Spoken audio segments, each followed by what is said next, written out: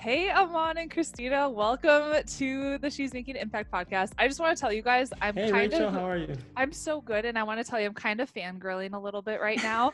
Like, we've had some cool guests on the show, like Emmy Award winners and like some real rock stars. I think I'm most excited to have you guys on out of like everybody, almost Oh, 200 stop episodes. No it. way. No, I Come am on. so serious. I've been following you guys for about a year, like obsessed with your YouTube channel. I went through your course, like devoured it literally Oh, in a thank you. weekend, implemented everything, have a plan for our family to achieve fire in the next like 8 years. So I'm just like so excited, and it's an Oh my honor to goodness. have you guys here. So thank you for being here. Oh, thank you for that. We're super excited to do it. It's so exciting to talk to you. So we're so glad that it all worked out. Yes. So why don't we start off? Just tell us a little bit about yourselves and your journey to getting to where you are right now. Yeah, so I'll start with the end, which is where we're at right now. We're in Lisbon, Portugal. And this was after several years of really pursuing FIRE, which is financial independence and retiring early. We were federal government employees. We're from the San Francisco Bay Area, but we also worked in Japan. And during that time, we were really working on tightening up our finances, trying to find ways to make extra money. We were cutting places in our budget to save money, and then we were investing along the way. And during that time, over an 8-year period, we reached financial independence, which is basically this concept that you have enough money in your portfolio that you could quit and you'd never have to work again, and you live off of your portfolio. So that happened when we were working as federal government employees in Japan. So we ended up quitting our jobs and we retired here in Lisbon, Portugal. Which is amazing. And you guys retired at 40, yeah? Yeah, it's a weird one. So Amon's 39. I'm sorry, when we retired, Amon was 39 and I was 41. So we sort of split the difference and we're like 40, but technically 39 and 41. Yeah. Okay, so FIRE stands for Financial Independence, Retire Early. How did you learn about this movement? Well, it recently became popular. I think for a long time, most people just considered it living off of your passive income or living off of your investments. But recently, this movement has really gained steam. And when we first started it, most people weren't calling it FIRE. They were just living off of their investments. And so when we had this idea to retire early, we initially focused on investing in real estate and generating enough passive income from real estate in order to sustain ourselves in retirement. But as we went down this investment hole, we started discovering other ways to invest money and how to live off of those investments. And 8 years ago, like Christina said, we started this journey. And throughout those 8 years, our journey has really evolved. We've tightened things up, and we've really learned the mechanics of living off of your investments. And so I would say, our journey started 8 years ago, but it's always evolving. Even till this day, our journey is still, a work in progress. So 8 years ago, did you have mentors or people that were doing kind of like what you're doing now that you would look to for advice, or was it kind of like, we're just going to figure it out? 8 years ago, it was really about us figuring it out. I mean, we didn't come from families with money. Our parents weren't investors. Neither one of us talked about money growing up in our family. So it wasn't like we came with this whole tool set once we graduated from college and was like, okay, we're going to invest in this. We're going to invest in this. This is how you make extra money. Let's save money here. That wasn't what we had when we came out of college. And so we didn't have the mentors in terms of people showing us how to invest or what to do with our money. I mean, our parents were definitely influential in our lives in other ways, but we weren't learning our money background from them. And so for us, it was really about really figuring out financial literacy, how to invest, what are bad investments, because good investments are great, but if you're also making those bad investments, then that can really chip away on your FIRE journey or just allow you to fail on your FIRE journey. So for us, it was just all about becoming educated and really learning everything ourselves. Yeah, and once we learned all the theory, we learned as much as we could. We just jumped right in. So our story is also about taking action. And I remember, the first time we had taken action on our first real estate deal, and it worked, and we were just like so inspired by that. And so, I mean, a lot of people will do all of the reading, they'll take all the courses, but they neglect to take that next step. And so Mhm. for us, that was a really big piece of our journey. I love that you say that, because one of the things that I always tell my students is to take massive action and just like move. And it's okay. You might make a mistake or you might mess up, but it's better than just staying where you are. Exactly. Absolutely. I mean, that's everything we talk about too. It's like the most important thing is if you have this wealth of knowledge, it's not useful unless you're putting it to use. And so you have to take action so you can move forward and so you can achieve your goals. So that's the same thing that we talk about too, is really believing in yourself and taking that action. Cool. So, what's a fire number and how do you calculate that? That's a good question. So a fire number is let's start with the way you calculate it. Or no, let's start with what it is. So your fire number is basically the amount of money that you would need in a portfolio in order to be financially independent. So meaning that you'd never have to work again. So that's the number you'd have to have, the amount of money you'd need basically in your stock portfolio. So the way you calculate it is, first, you have to budget. So when you create a budget, you sort of get a sense of where all your money is going and how much you're spending. And so the fire number is not based off of how much you're spending currently, but how much you're going to be spending in retirement. So the way you calculate your fire number is you estimate your amount of expenses in retirement, and you look at that on a yearly basis. So whatever your amount of expenses is for a year in retirement, you take that and you multiply that by 25. And whatever that number is, that is your fire number. And the concept is that once you get to that fire number, then you can pull 4% from your stock portfolio and you can live on that, and you continuously live on that without your principal balance in your stock portfolio dipping down. And so you could do that for the rest of your life. Okay, so you take 4% out. Would it ever like decline, or would that number just stay where it is and then you have something to actually pass off to your kids when you pass away? Yeah, I mean, the idea is that it will last you for a lifetime. And so when you pass away, you can pass that portfolio down to your children. It's almost like generational wealth.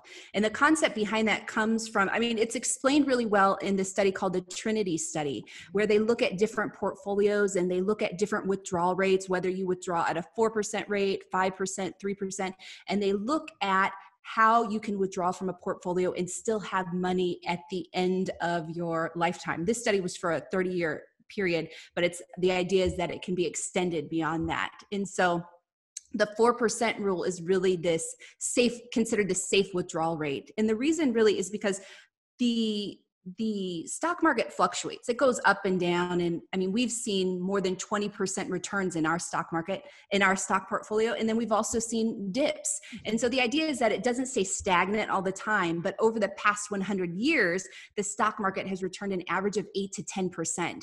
And so the idea is if you're pulling 4%, your portfolio is still growing and it's keeping up with inflation. And so when you're pulling out that 4%, you're not actually touching your principal balance in your portfolio.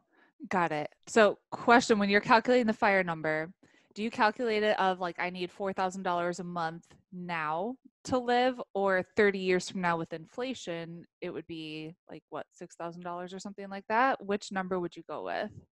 Well, the 4% rule takes into account inflation. So Got it. what you do is you can calculate your number. I mean, it's not your now number though, because once you retire, your numbers can change. You know, like your healthcare, you'd have a different cost with your healthcare. Maybe your housing is a different cost or something like that. So you predict what they would be in retirement based off of those changed numbers.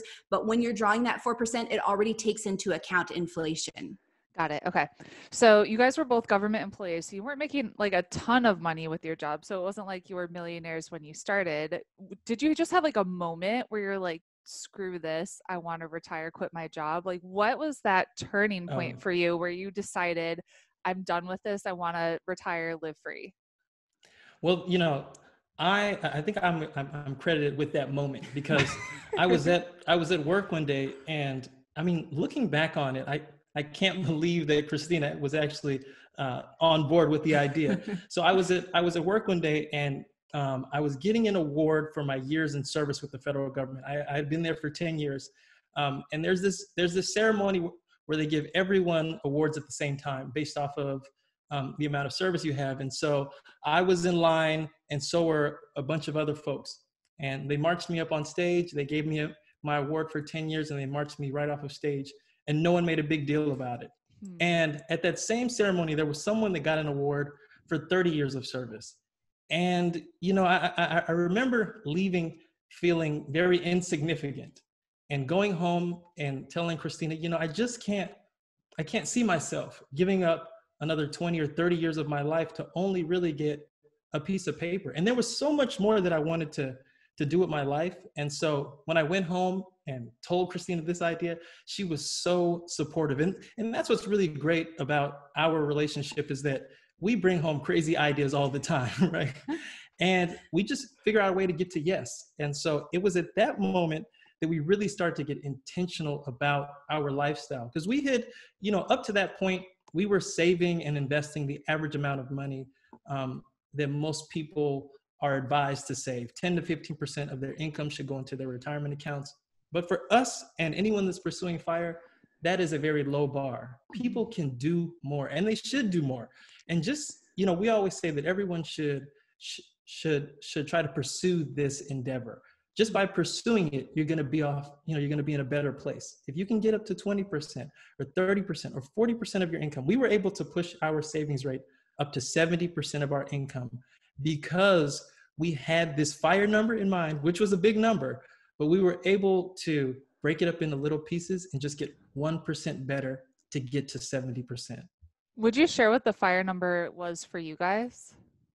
Yeah, for us, it was a little over $2 million.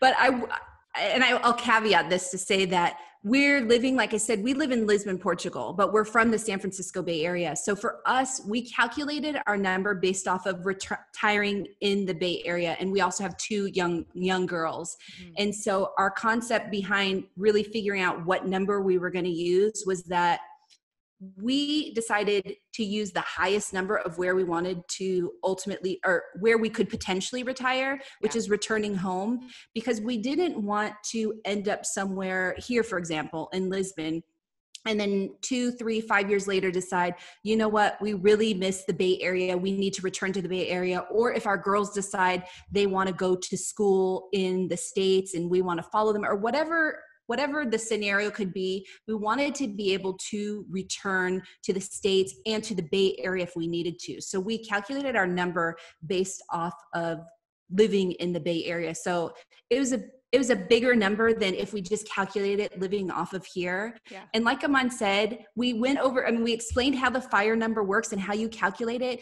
And if your listeners go out and calculate their FIRE number, they may just fall out of their chair. Like, how is this possible to do something, so large? Because if it's not millions of dollars, it can be a smaller amount of dollars, but it's based off of your own living circumstances. So if you're multiplying that by 25, whatever it is, it's going to be a big number to you. And so for us, like Amon said, our focus was just on piecing it up. Don't look at the biggest number. That's your ultimate goal. But if you break it up into steps and just work on chipping away at those steps, it becomes a lot more doable and a lot more manageable when you're doing steps versus I need to get to $2 million. Yeah. So, and I want to say something about the FIRE number. For us, we had actually identified several FIRE numbers based off of different locations.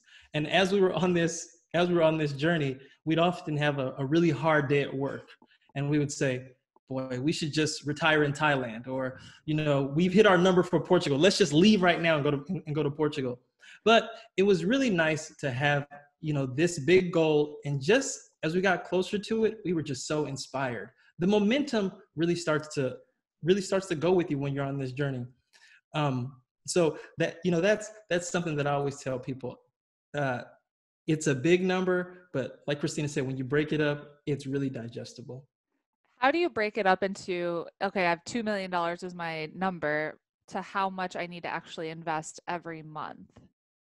Well, I think the concept is, the sooner that you can invest and the more that you can invest each month, it works better for you. So the idea is that once you're investing earlier, you're getting the benefit of compound interest. So if you're investing a larger amount earlier, it's going to have a bigger impact than if you break it out evenly over your whole period. So there's not really, the idea really is you've got to do more than the standard amount of savings. You know, we were out there making more money. We were out there saving more money. And for us, it was 70%. And that's what we were just really hustling and trying to save as much as we could. And then we also had real estate.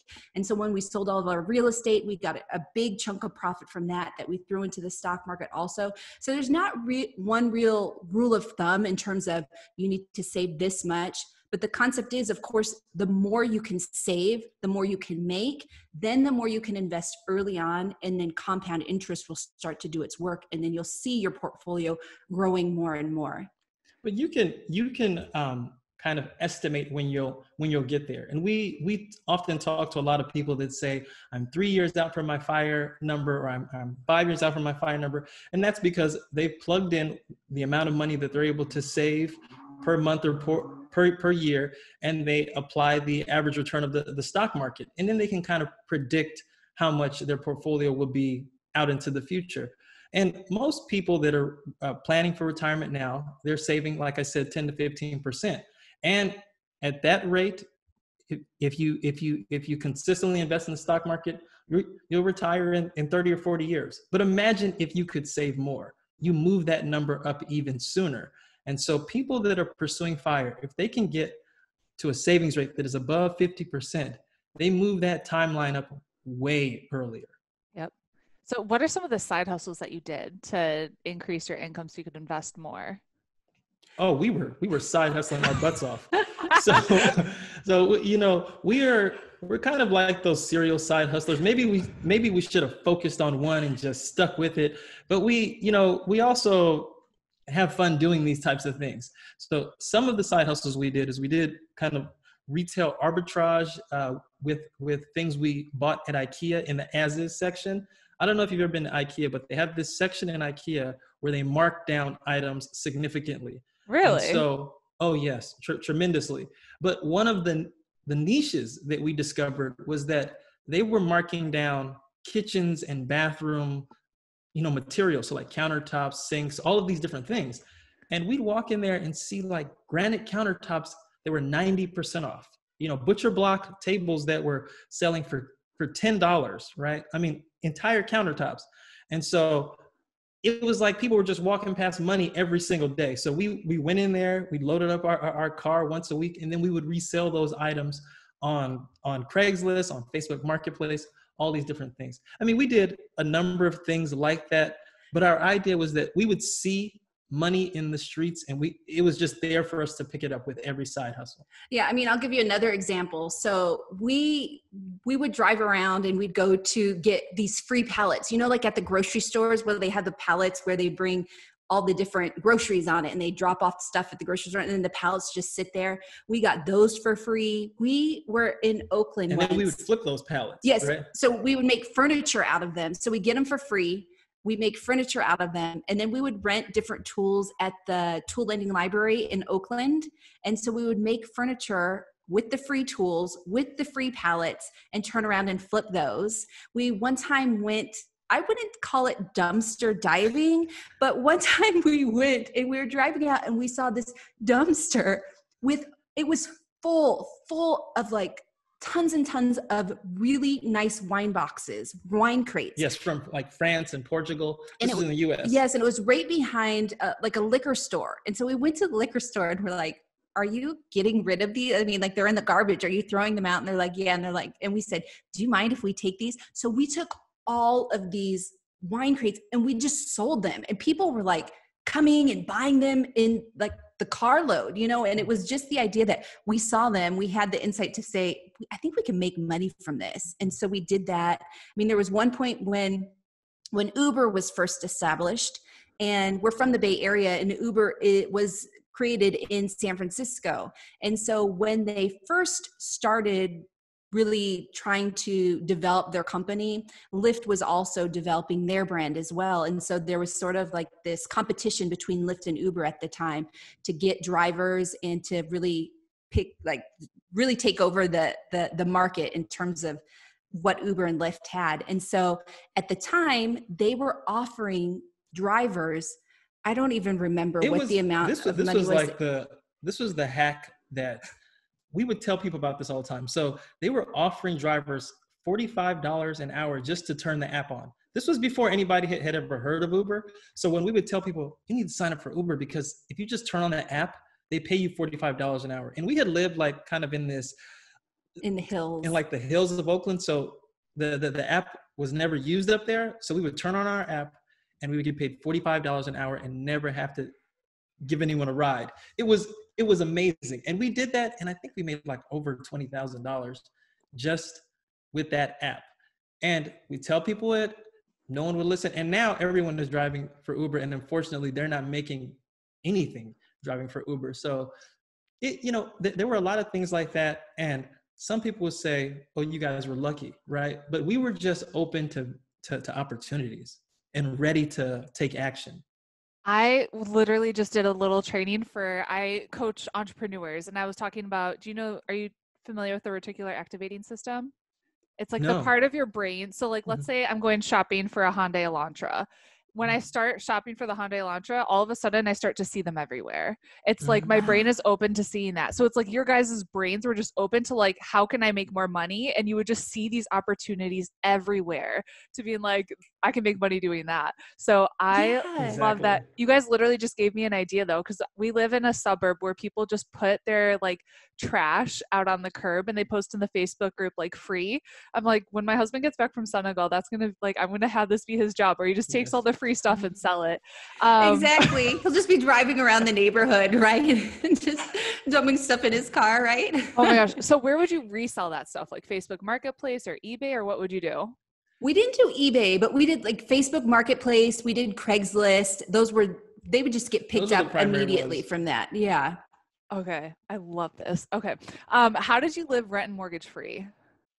Oh, I love talking about that. So I mentioned we lived in Japan. So there were quite a few ways that we lived rent and mortgage free, but I think one that's probably most applicable to everyone, because there were different stages when we did that. One was like pre-kids, we lived rent and mortgage free, but the one that I liked the most was actually working abroad. So when we worked abroad for the federal government, we lived in Japan. And then at another time, we also lived in Spain. And by working abroad for the federal government we both worked for a Navy base. And so by doing that, we ended up getting all of our housing and all of our utilities paid. And it was a nice house. I mean, they were really nice homes, and we got to pick the home. We weren't living on base. We had all of the homes that we could choose from. And I think for us, not only was it something about, just getting free housing and utilities, but it was such an incredible opportunity to live abroad and to have our kids experience different cultures. And so that was by far the best way that we were able to live rent and mortgage free, because we got so much more out of it than just getting free housing. For sure. So talk to us about the real estate deal that you did, like the first one. What did that look like? Wow. So, we had done a couple of real estate deals in the Bay Area. And one of the things that I like to focus on is that we weren't like real estate moguls. We were we only really sold 3 properties, but we were very smart about having a plan in place before we just jumped right into real estate. Mm-hmm. And so what we did was we used an FHA loan in order to buy our primary residence in the San Francisco Bay Area. And it was really hard to find a home in the San Francisco Bay Area when we were looking. But we had this tactic where we would look during the off season. We bought all of our houses like over Christmas, Thanksgiving, New Year's, when no one was bothering to look for houses. And so when we got our first house, it was kind of a superficial fixer-upper, but it was something that we knew that we could do based off of just watching YouTube and all these different resources that are available to people for free. And we bought this house.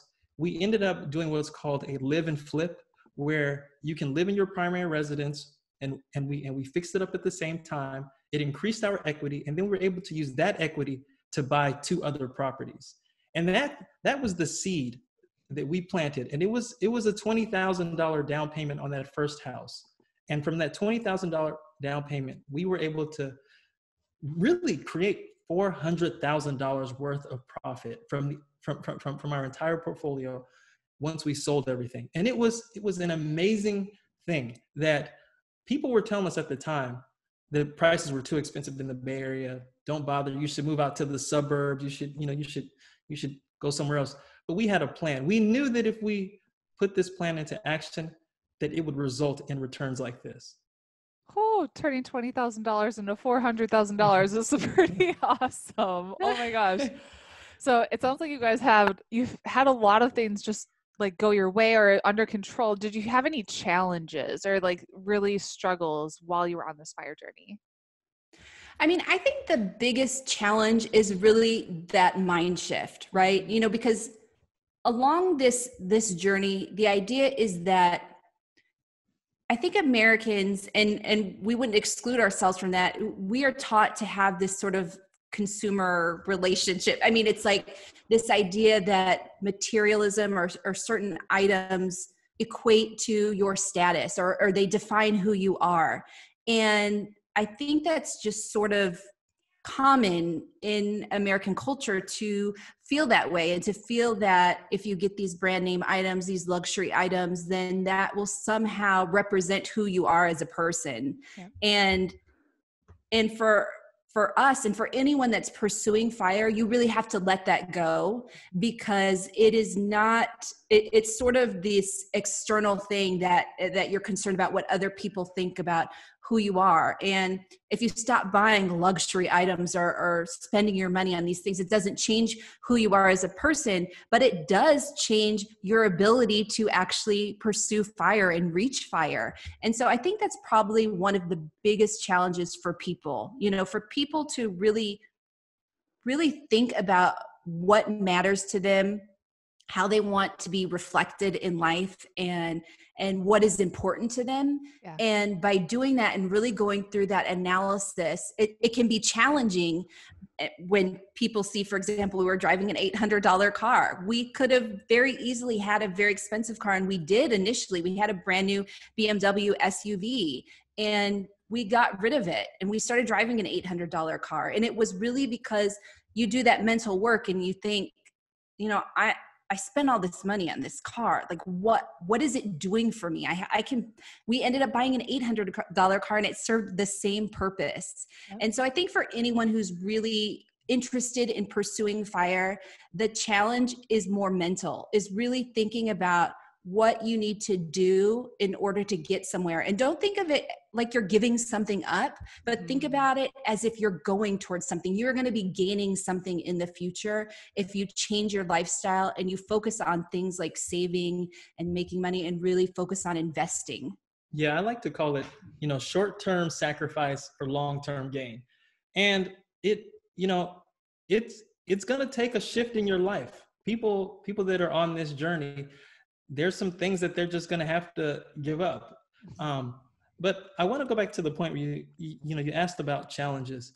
And Christina and I are optimists. Our children are also very optimistic. And we've certainly had challenges in our life, in our entire life, you know, and over this 8-year period, it just hasn't been like things have just fallen into place, right? I wish we were that lucky. We'd be quadrillionaires right now. But every challenge that we encountered, we just rallied together and got over it. I mean, there were things that happened throughout these 8 years that most people would hang their heads down and say, I can't do this. I have to give up.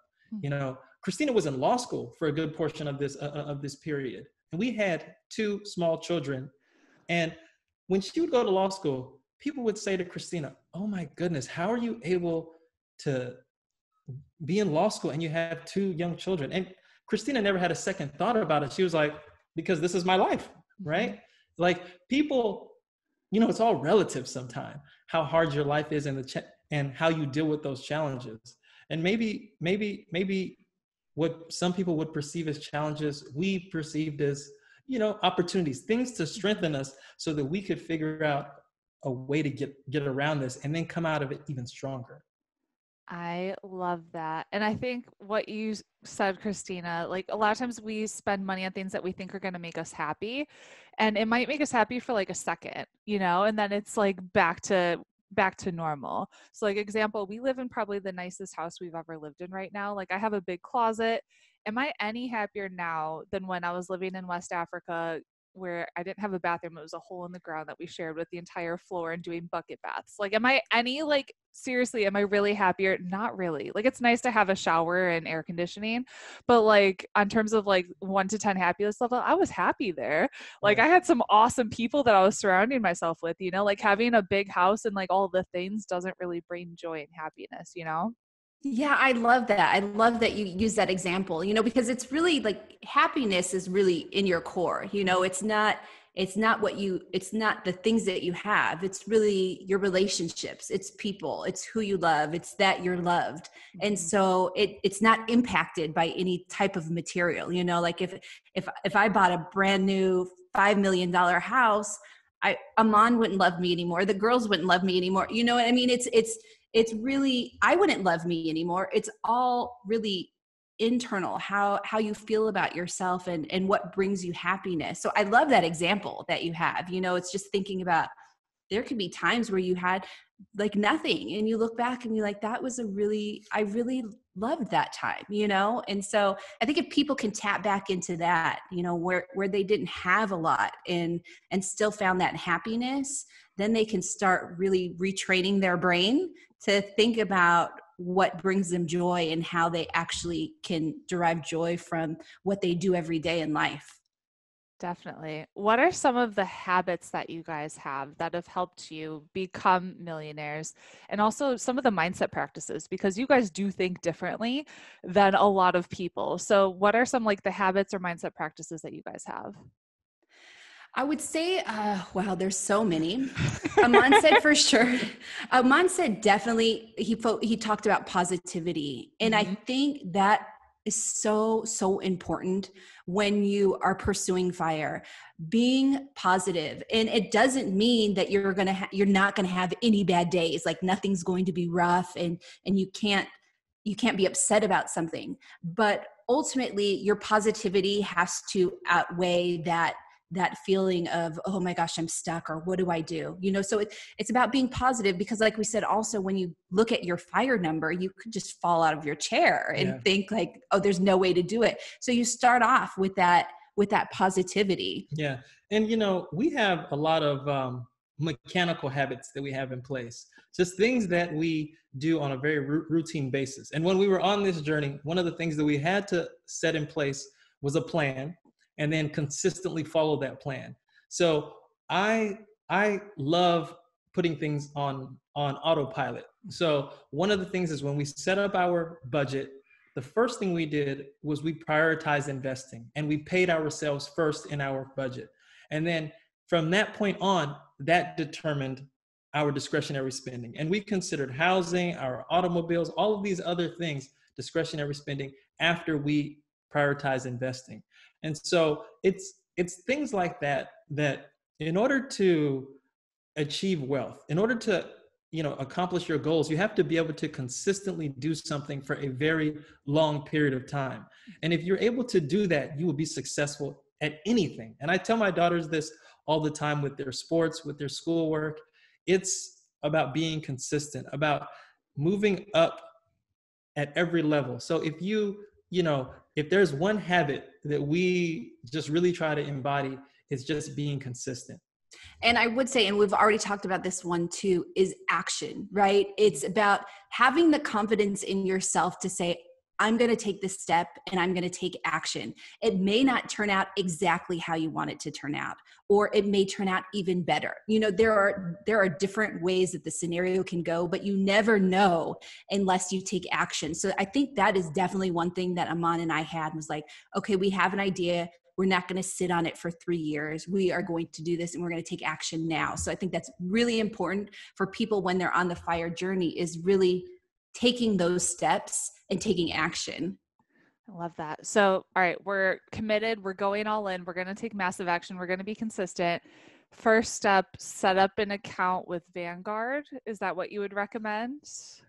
Well, I think, we actually have several different accounts. It's not just with Vanguard, and Vanguard is our primary account, but we wouldn't tell people it has to be with Vanguard, for example, but there are low cost brokerage firms. And so the idea is really know what those firms are. Like Vanguard is one, Schwab is one, Fidelity is another one. They're user friendly. They have great customer service. The most important thing is that they're low cost. They have very low fees associated with the investments that we make. And so when you're making investments, that's something you definitely have to keep in mind. You have to keep in mind the fees, because those fees can really chip away at your return. And if you're getting impacted with fee after fee after fee, or you're taking an expense ratio that's way too high on your investment, then your return is much smaller than what you would get if you go with a low-cost brokerage firm like Vanguard or Schwab or Fidelity. Okay, yeah, but so I think, to go to Christina's point, this having knowledge of the fees goes back to really where you should start. It's developing that knowledge, right? Getting a foundation in money by reading just a couple of investment books, a couple of strong investment books. And by having that what knowledge, are your favorites? oh my goodness. So the Boglehead's Guide to Investing. Okay. That's by far our favorite book. It is one of those books that doesn't talk about getting rich quick. It gives you the fundamentals. And then after reading a book like that, you're able to really evaluate how you should start looking at investments. And for anyone that is going to start investing for financial independence, they really have to learn how to leverage all of the accounts that they have available to them from a tax perspective. And we talk about, we first started investing in our tax advantage accounts before we were able to start investing in our taxable accounts. So there's a strategy to this. You have to have a plan. And I think everyone needs to invest with a plan. Mm-hmm. We get this question all the time, where should I start? And people come with us with very specific questions. And so we created 2 resources for people. One was putting together a FIRE plan. We have this FIRE workbook that we want people to go through this workbook. By going through this workbook, you will really get an assessment of yourself, where your money is going, and you can put together that FIRE plan. And then the other thing is for people that the people that want to pursue financial independence by investing in the stock market, we have this stock market investing course. And we spend a lot of time in this course getting people's mind right before we just jump right into buying your first investment. Because the problem, and it goes back to being consistent, is if the stock market drops tomorrow, if you don't understand the history of the stock market, how it works, the first drop is going to scare you, and you're going to sell, you're going to lose your money, and you're never going to want to invest again. So a successful investor, anyone that's going to be successful on this journey, needs to start with the foundation first before they jump right in. And I just want to give you guys a plug for your course because it's so good. And everyone listening needs to go and get it. It's super affordable too. We need to talk about raising your prices because it's I was like, really? That's it? Oh my gosh. It's so good. So definitely get the course. And we're talking about some technical things that newer people might not understand. So taking notes on things like expense ratio. You guys cover that in the course, yeah? Yes. Mm-hmm. Okay. Yeah. So, we cover all the different types of fees that can be associated with your investment. So an expense ratio is just the same, it's this percentage that they take from your investment that, if you get 100%, whatever your 100% return is, they're taking off whatever that expense ratio is right off the top. And so if you're looking at something that has a 3% expense ratio, then it's oh my gosh, you're on the floor. That's just they're taking all your money. It's too much. Because 3% may sound oh, that's not that much. But if you start calculating it, and we were talking about that compound interest and how that works, and the concept that you're supposed to be pulling 4% for retirement, if someone's taking 3%, that is definitely a no-no. It's understanding those fees, and expense ratio isn't the only one. There's all these other fees that they can tack on to your investments. And so being aware of what your fees are, how they're impacting your return, it's very important in terms of the growth of your portfolio. For sure. I think that's something people don't necessarily think about is fees and then taxes. So what are the tax implications of FIRE and how do you work on your tax efficiency? Yeah, well, for tax efficiency, the idea is really you want to invest in your tax advantaged accounts first. I mean, that is really helping your money so that you're not getting money. It's almost like if you think about taxes, almost like an expense ratio or another fee, right? It's like they'll take away what your actual amount of money is. But if you can safeguard it, if you can put it in these tax advantaged accounts, then you're able to keep more money in your investment and allow it to grow more. And then you're also thinking about what types of investments should I put in a tax advantaged account, or what type of investments should I put in a regular brokerage account? So I think definitely in terms of really growing your portfolio, you do have to think about the taxes and almost think of it like a fee, because it can drain your portfolio as well if you're not investing with taxes in mind. Definitely. What are some of the tax implications of you guys living abroad and living in Portugal?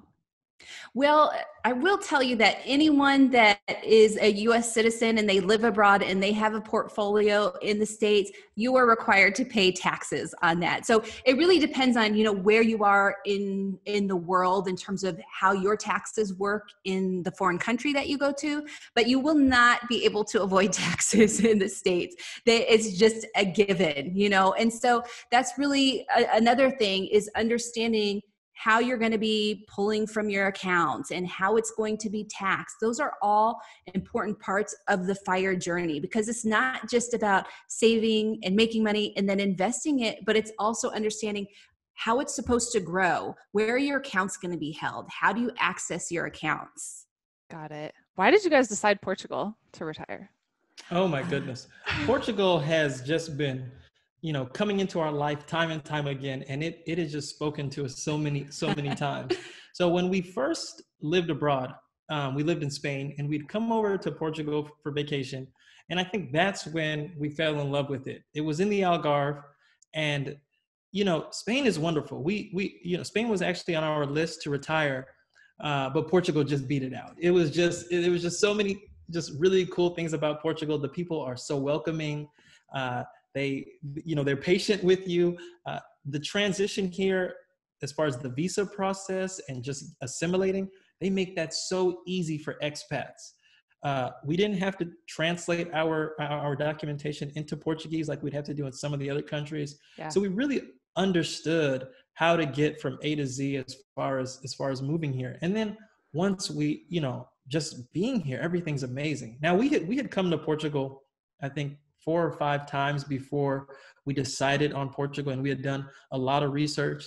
And now that we've lived here a year, it was the best decision we've ever made, because it's better than we expected. I mean, there are so many benefits to being in this country. I love that. So my husband, we actually lived in France for 2 years. And if we wanted to stay there long term, I'd have to set up my business as like an auto entrepreneur and then pay French taxes, which are insanity. It's like 60% in the highest bracket, Oh my gosh. What are the taxes like in Portugal for expats and entrepreneurs? Well, we're here on a D7 visa, so we have this tax advantage break. And I think, doesn't France probably has like a dual treaty with the United States too, I'm assuming, where you're not having to be taxed in both countries. So that's what Portugal has. You're not going to be taxed in Portugal and in the United States on the same money. I don't know if France has that, but I think, for us, because of that also was another reason why we're like, okay, Portugal is really looking good in terms of, the people and taxes in general too, because we knew we wouldn't have that double tax situation. But I do think a lot of other countries in Europe have something similar, perhaps. It was like if wherever you stay the longest is where you would pay. So if we stayed 6 months in a day, like in France, then we'd be paying in France. So it was I see. That's why we're like, right, we're leaving. I love it here, but yeah, I mean, Portugal they have like tax incentives for people to come to Portugal. Really? They also have this thing called the Golden Visa, which is sort of being revamped a little bit, or it was pre-COVID, where people could buy real estate in Portugal. And just by the very nature of doing that, if spending, it was $500,000 or more, they would be able to get automatic, or I don't know if it's automatic citizenship, but a very sort of fast-paced road to getting citizenship here in Portugal that would allow you to travel the EU just as you would if you're a Portuguese citizen. So Portugal really makes it very, in terms of money-wise and taxes and just how friendly they make it for foreigners to come over here. It was just sort of like a no-brainer after we started peeling away all those things and looking at the differences between, for example, Spain and Portugal. Portugal just sort of won out for us. What are some, like, how do you deal with medical? So like I've seen in some of your videos, you talk about the medical situation in Portugal and how it's awesome. How do you deal with, so you get like insurance in Portugal, and then when you go back to the States, what do you do? Because if you get sick in the States, then you're screwed. Like, but not with our plan, actually. So our plan is how many is it? Yes, that's right. I forgot about that. But I mean, because our idea is don't go back to the States and get sick, because you'll be in the poorhouse, right? So, I remember when we were setting this up, because we knew we were going to be going back to the States often to visit. And so I wanted to figure out kind of what the international implications or how our insurance would apply abroad. And we have this thing with our insurance. It's through Alliance. It's a Portuguese, actually they're a worldwide insurance company, but we're with Alliance Portugal. And they allow us to travel abroad and our insurance applies for 60 days. Yeah, I think it's 60 days. 60 days. So if we're back in the US and we happen, something happens, then we can use this insurance for 60 days if we have to stay there. Otherwise, they're going to try to bring us back here to Portugal and have our healthcare here. But our health insurance is amazing, and it's completely affordable. So we have a private health insurance, and it was a requirement when we applied for the visa to have this insurance in place. Portugal has universal healthcare. So even if we didn't have this insurance, we could walk into any public hospital and get serviced. But in order for expats not to be a burden on the health system here, they require you to also have this private insurance. And so with our private insurance, we've used it 4 or 5 times already, and it's just been amazing. You walk in, the copay is next to nothing. Yeah, it's next to nothing, like 12 euro. And a year we pay about less than $2,000 US a year.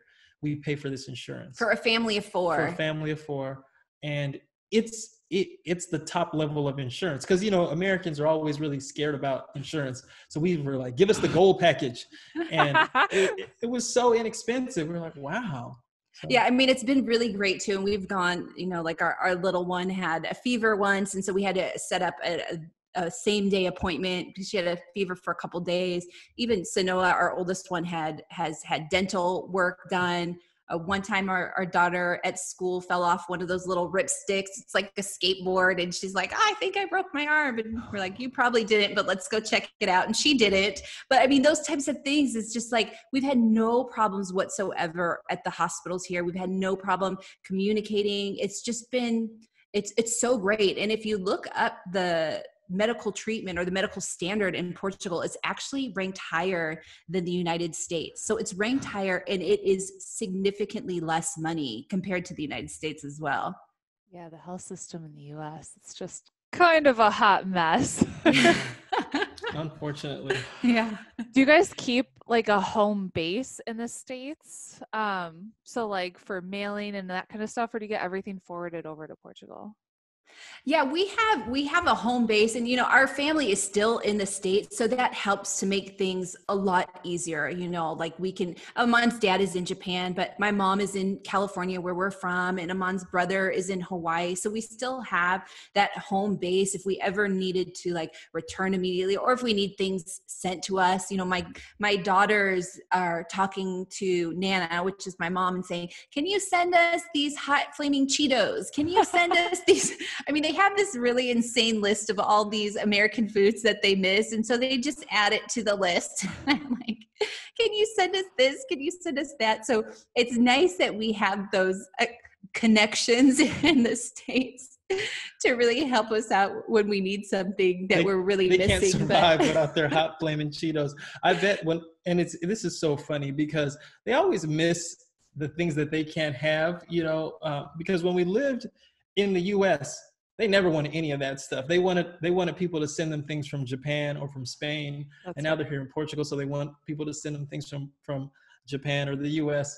It's really funny, but just with how the world is set up now, you can live anywhere in the world and you can still stay connected with your friends and family. You can still have access to all of these things. But Portugal has everything that you need. People reach out to us and they'll ask us very unique things about, like, do they have certain foods because I have a special diet? And I just like to do exploration. So I'll go out and I'll say, oh yeah, I found all these vegan places.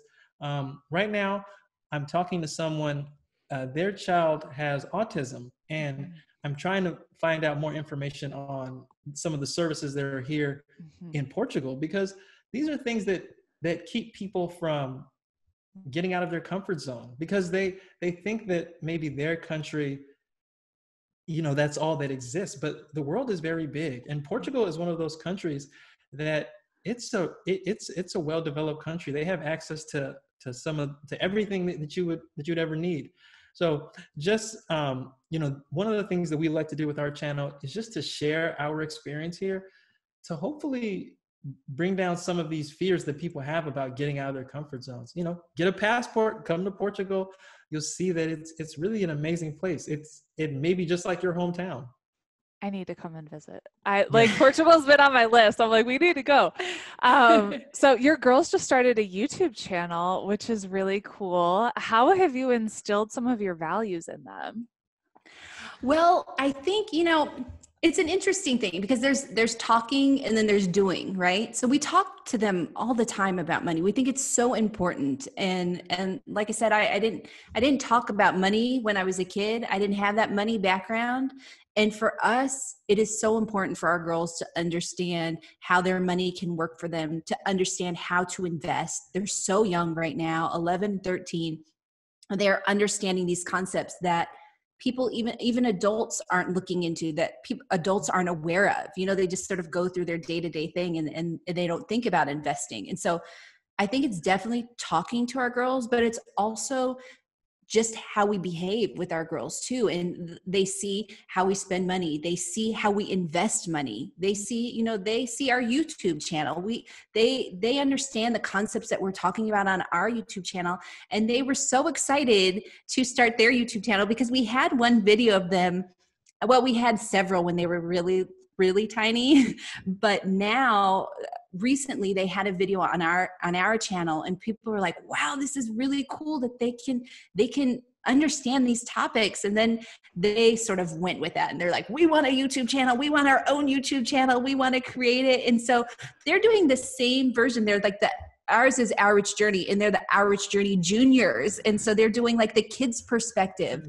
But it's really, I think, for people that are interested in talking to their kids about money or teaching their kids about money, it's really understanding or having this open relationship when it comes to talking about money, even if you weren't raised like that, because a lot of people aren't raised to talk about money. It's like a taboo subject. So you sort of have to shift gears and learn how to begin talking about money, but it's also begin understanding that you're demonstrating your relationship with money also when your kids are around and they're observing what you're doing with money. Very cool. I just explained, my son is 7, so I explained to him what appreciating, depreciating assets are, and he was Oh. teaching my mom what they were. So I'm gonna have Oh him my check out goodness. your guys or their YouTube channel. So he's gonna love that. It's so fun. That is so Oh, he's great. gonna love it. He's gonna love this. Last week's video was so funny, but I was in the room when they were shooting this week's video, and they made me leave because I was laughing too hard. They're like, you're messing up our video. I mean, I was like a kid watching them. It's amazing to see your kids do something like this, and they're working with Christina to edit the videos and everything like that. Christina does all of the editing, on our videos, and she's just amazing at it.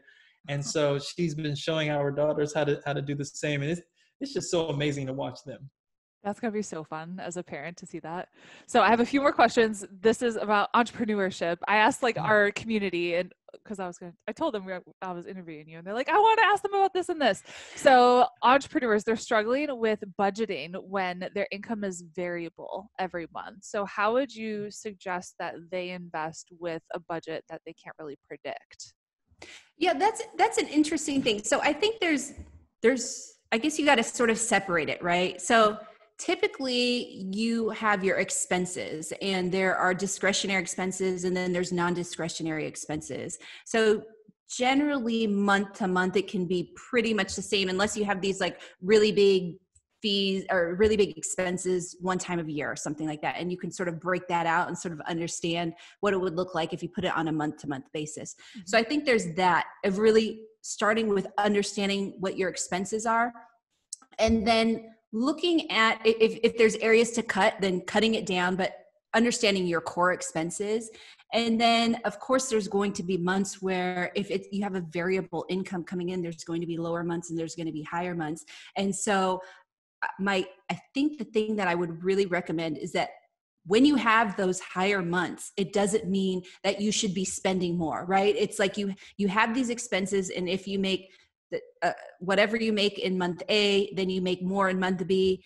You can adjust for your expenses if you didn't have enough in your income from the previous month in order to cover those expenses, if that makes sense. Mm-hmm. But even when you have variable incomes and you're bringing in more on a particular month, you shouldn't exceed your expenses just because you make more. And the idea is sort of break that out, make sure you cover all of your expenses. And then on those months where you have those higher months, if you've covered all your expenses already, that's where you take that extra money and you make sure that you build your emergency fund first. But then with that money, then you're able to start investing in that. So it may not be the same amount every single month that you're investing, but if you project it over the year, you should know by the end of the year how much you're going to be investing over a year's period, for example. Yeah, I never really considered ourselves entrepreneurs when we were on this journey, because we had a 9 to 5. Mm-hmm. But one of the things that we did is that once we had our system in place, we had an emergency fund, we had our budget, we had all of our expenses locked down. Whenever we got an influx of cash, we would just dump that into our investments. So I think what Christina said about just once you establish that baseline, anything that you have above that baseline, you're able to just invest.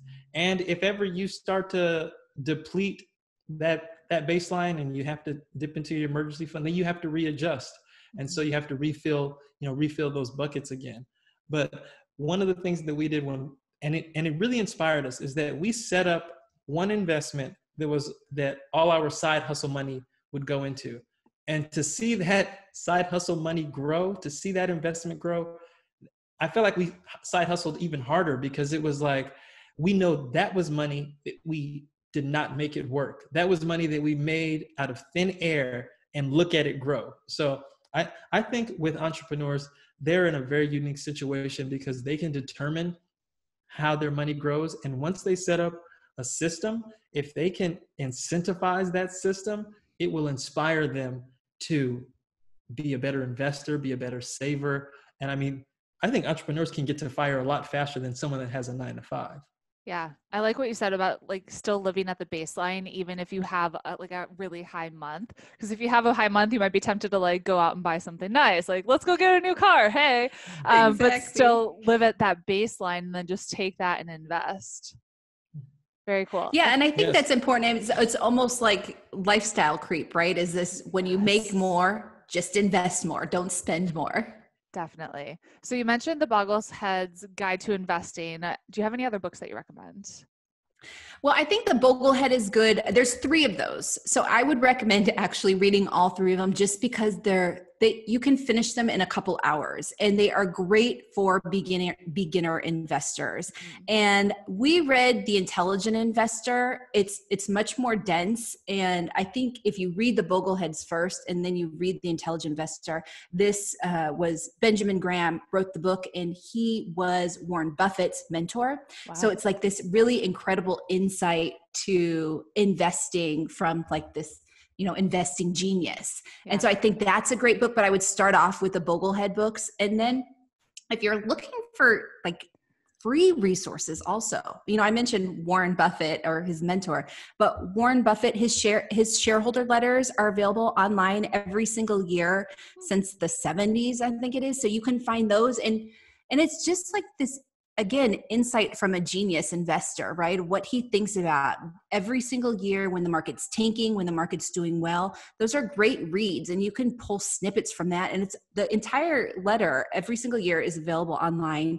I also mentioned the Trinity study. That is also available online to really understand, like, how does the 4% rule work? What happens when you're changing withdrawal rates? So those are all good resources for people that are trying to learn to invest and learn more about the FIRE movement.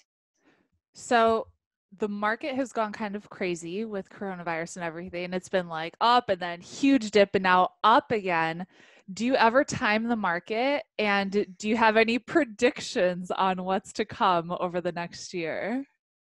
Wow, I love Yeah. that you asked that, because no, we never make any attempts to time the market, because I think, like Amon said, one of the things that helped us so much was really consistency and making sure that we invested every single month, regardless of how the market was behaving. Because I mean, my only prediction for the next year, is that it's going to continue to be volatile, and that's not it's no news, because that's how the market has behaved since it was created. It's always been volatile. So it's never always going to go up. It's never always going to go down. It's just going up and down and up and down in terms of how it's behaved historically. So one of the problems, if people start trying to time the market and thinking, I need to get in now, or I should sell now, and then I'm going to get in later, is that you can miss great opportunities in the market by not being in the market. And there's studies that show if you miss just a couple critical days in the market, then that can really, really have a huge impact on your portfolio. So market timing is just impossible. I mean, it's great when you're looking back and saying, oh, I should have invested there and there and there, but it's not possible to do it in the future, and certainly not consistently, because when you're on the FIRE journey, your investments are supposed to last you for a lifetime. And so you cannot continue to try and time the market and continuously be accurate in timing the market throughout your lifetime. So our goal is really just let our money work in the background and don't worry about how the market is behaving. If it goes down, then we have our emergency fund. We just actually, on our YouTube channel, we started a new investment pot to show people this is what happens when you're investing. Whether it goes down or up, this is how your investments can still continue to grow. And so I think if people are the goal should really not be market timing, but really getting your money into the market. It's time in the market. Exactly. Time in the market. I like that. Do you suggest strictly index funds, ETFs, a mixture of individual stocks, all of the above? Like, what would you suggest to have a diversified portfolio? Well, I think if you want diversification, this is such a tough question, because the choices that people make with their investment, they're all relative, right? This is I think it's a very personal decision, but it's one that we get so much. And so one of the things that we say is, if you're looking for the ultimate diversification, if you want to invest in the total stock market, then you're better off investing with an index fund. Mhm. Picking individual stocks, especially for a new investor, that is a recipe for stress and disaster. But if you look at the historical return of the market, and you use that history to kind of predict where the market's going to go, then you're far better off just picking a low cost index fund and putting all of your money in something like that. The more you start to learn about the stock market, and if you want to evolve and go into other areas, then maybe you start to pick individual stocks. I still do not recommend people picking individual stocks. I think that there are so many good choices of sector ETFs. If you want to invest in Apple or Google or things like that, then invest in a sector ETF that tracks technology. Or if you want to invest in consumer goods, if you want to invest in, JCPenney, or JCPenney isn't a good example, but if you want to, invest in some of these companies that provide staples, then invest in an ETF, that does that. But we think by far that index fund investing and ETF investing, that is the most efficient way to invest in the stock market. Got it. What does it mean to you guys to make an impact?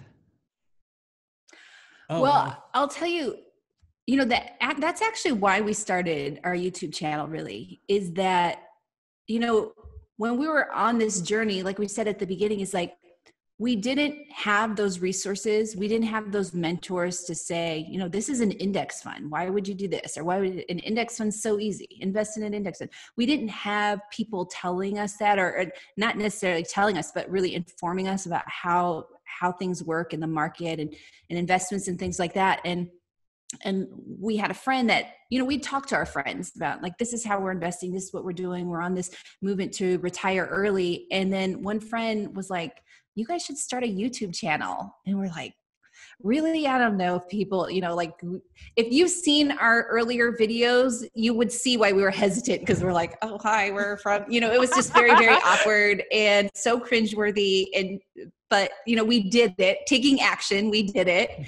But I think for us, we thought, well, maybe we can make an impact, because if we would have had someone like us telling us about FIRE and telling us how it's done and telling us all these different concepts, we could have fired even earlier. And so, like, just recently, Amon and I spoke virtually at this university this university program where they were having high school kids over the summer who have volunteered to participate in this program that teaches them about finances and money. And these kids are from underserved populations. They're high school kids, and they're taking time from their summer, a week's worth of time from their summer, in order to learn about finances. And so we were able to talk to them and tell them, this is how we did it. We did not have the resources that you guys had in high school. And so being able to connect with people, either, in person or virtually, how it is now, but like sharing our story on YouTube and being able to see the impact that we're having on people is incredible for us. We're so thankful that we get to share our story and that people listen. Yeah, this is truly a gift. I didn't think that this would be our impact on the world. But I think, and I don't say that like, oh, I was going to make an impact some other way, but I think everyone has this ability to be able to make an impression or an impact on someone. And we just happen to have this gift of having this platform that we humbly started in our house at the kitchen table, just having a conversation with people about money. And then people started engaging with us.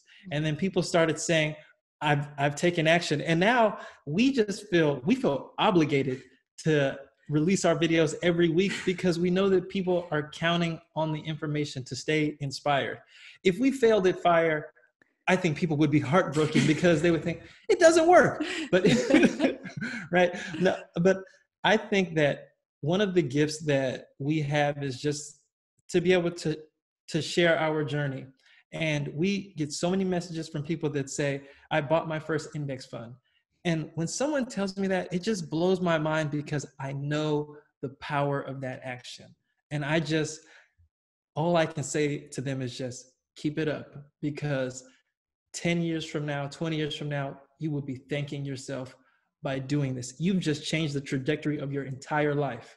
My parents never invested a single dollar in the stock market, but they did make an impact on me by raising me in a healthy, safe environment.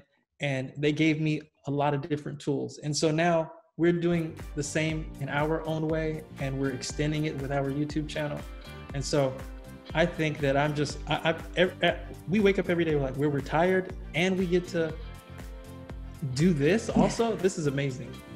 Well, you guys have made an impact on me and our family, because I knew about investing, but it was by going through your course that was just like, I have a plan now, and I took action, and now it's like, wow, we're actually doing this. And I see like, all right, 8 to 10 years from now, this is what's going to be. So thank you guys. I adore you so much. Where can we connect with you?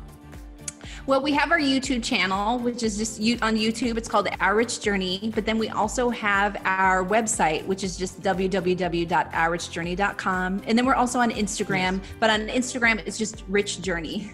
Cool. Well, thank you guys for being on the show. Yes, thank you so much. Thank you so much for having us.